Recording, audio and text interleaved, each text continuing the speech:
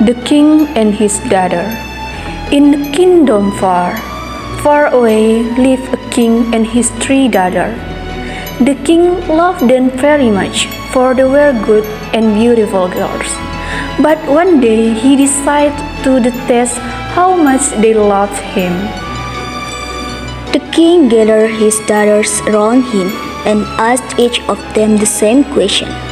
How much do you love me?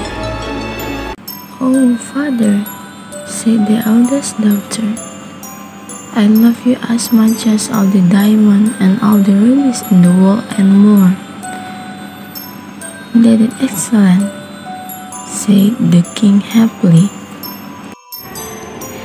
"Dear father," said the second daughter, "I love you as much as all the gold and silver in the world and more." "Wonderful," sighed her father and smiled. Then it was the youngest daughter's turn, my father and king.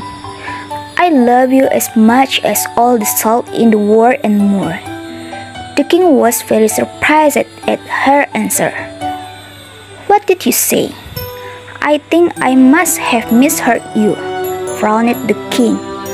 "I said that I love you so much as salt," repeated the youngest daughter. "How dare you? Your sister loved me as much as diamond and gold, and you love me as little as salt?" said the king angrily. "Leave this kingdom right now and never come back." The little princess hid herself in the woods, but she soon got very tired. She sat on a log and started to cry when a prince who was passing by on his step heard her. As soon as he saw the pretty princess, the young prince fell in love with her. The prince took her to his castle and soon asked her to marry him. The young princess told him that she would only marry him if her father, the king, came to the wedding. "Sadly, my father is angry with me and has told me never to return to his kingdom," she explained. "Don't worry, my darling. I'll send him an invitation to our wedding, and when he arrives, we will teach him a lesson," said the prince, and immediately sent a wedding invitation to the king. But the clever prince didn't write that he was marrying the king's youngest daughter. So when the wedding day came, the king arrived. He sat at the banqueting table in the place of honor next to the prince. Then he was served a meal, which looked absolutely delicious.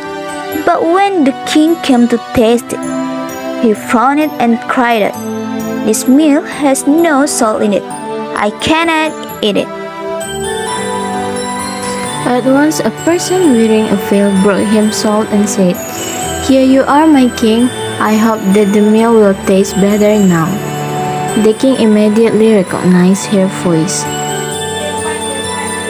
The salt bear lifted her veil and the king saw his youngest daughter.